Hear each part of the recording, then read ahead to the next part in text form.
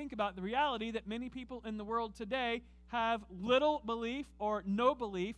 They meander through life without any real purpose at all. No sense of driving significance, no ambition, no passion, just going through the motions and just waiting, basically, until their time is up. And what Joan of Arc has to say is, hey, that's kind of sad. That's pathetic. It's worse to die without any cause than it is to die young. It's way better to die young with a purpose than to float through life without any real driving passion, no belief at all. And unfortunately, that's the way many people can be in the world today, and that's what we want to be careful about in terms of the way that we respond to the gospel, that we aren't going to be classified in that same kind of group that Joan of Arc was describing. Tim Elmore was talking about the pathway to convictions. How do we get to this place where convictions are really going to mold us and shape us and transform us into the people that God would want us to be? And what he says is this: there's different levels as we go from step 1 to step 5 in this process. The first level is that of ideas. When we are first introduced to an idea, we perceive the issue by the way we think about it, and this involves our minds. It starts floating around in our mind. It hasn't really sunk in, hasn't really grabbed hold. It's basically just at the idea stage. It's just a concept in our minds. But number 2, we recognize that eventually ideas can become opinions. That's when we begin to express our preferences on the issue, and now our emotions are beginning to get involved. We've gone through ideas, now we're moving on to opinions. From there we go to step 3. In step 3, we see beliefs. Here's where we begin to conclude, where we stand on the issue. This involves our mind, this involves our emotions on a little bit deeper level. It's beginning to sink in, it's beginning to take root in us, but we go from there to step 4. In step 4, we have commitments.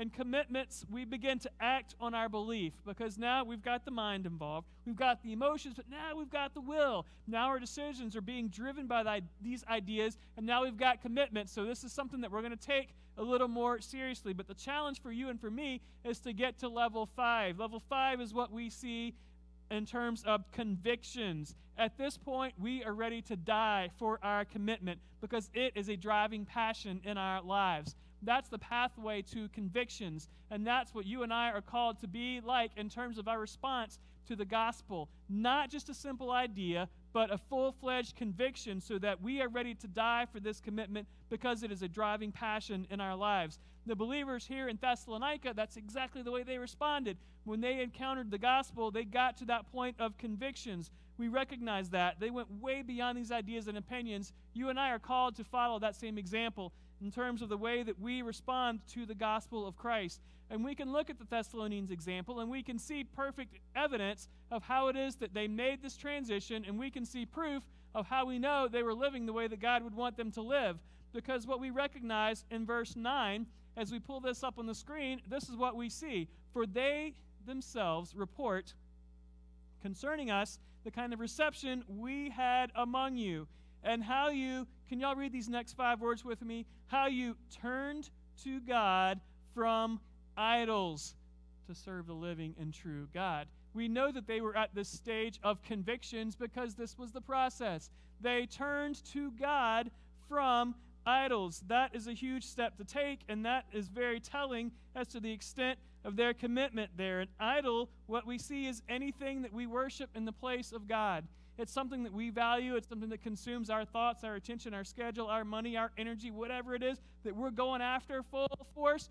If there's anything that that comes between us and God in terms of really capturing our full devotion, then that thing has become an idol for us. What's really sad is that we see an example of this in Romans chapter 1. Paul is talking about the people in that civilization at that time, and he talks about this idea that these people had actually exchanged the truth of God for a lie. They had the opportunity, they knew the truth, they saw the truth, they could recognize the truth, but instead they said, no thanks, I don't want truth. Instead, I'm going to push truth to the side, and I'm going to live for a lie. Exchange the truth of God for a lie. And get this, the result of that was that they served not the Creator, but creatures, created things. They set themselves up to fail and to go to a much lower level in terms of what they were living for. What's crazy is that we have the opportunity to follow truth, we have the opportunity to worship and serve our Creator, and sometimes we exchange that truth and we go after a lie. And as we're going after lives, we start serving created things. We start serving creatures rather than the Creator himself. And that's what puts us in a bad place, taking us off track, away from God. Tim Keller, he's a pastor, he's an author, written a lot of great books. This is what he has to say on the subject. He's talking about this idea that man was made as the highest form of creation to rule, to have dominion over the earth. But sadly, when idols come into play, this is what we see. Instead of living for God, he says, we began to live for ourselves, or our work, or for material goods. We reversed the original intended order.